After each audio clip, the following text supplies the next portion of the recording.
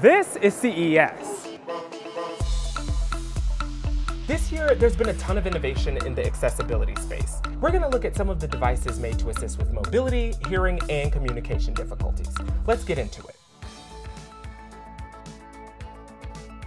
First up is Scewo. It's an electric wheelchair that can climb stairs.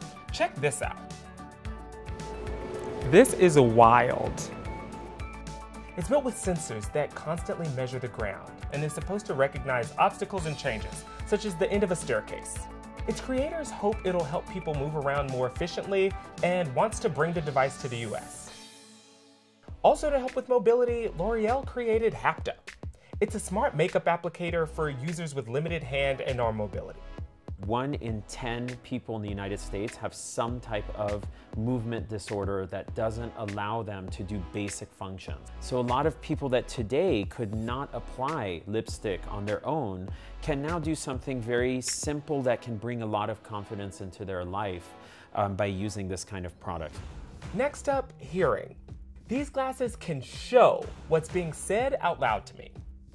The hope is that live captions can help people living with hearing loss. But how does it work? So the glasses have microphones built in, noise-canceling microphones, and they're listening.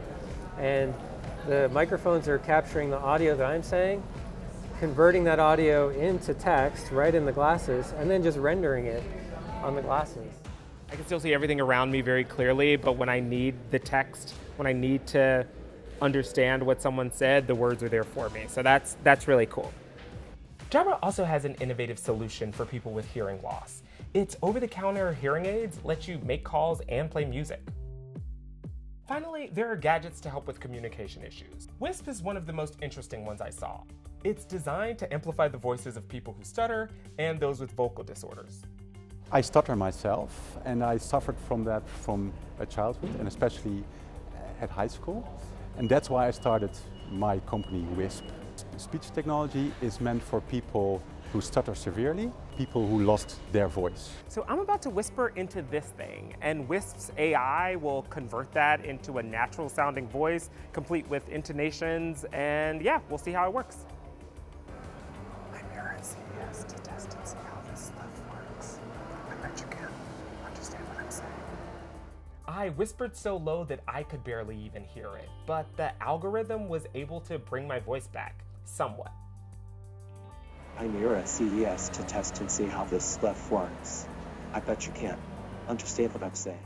That is wild. One of the most exciting things about CES is seeing how entrepreneurs solve problems for people who are often overlooked. For some with the most debilitating disabilities, there might be so much more in the future to help.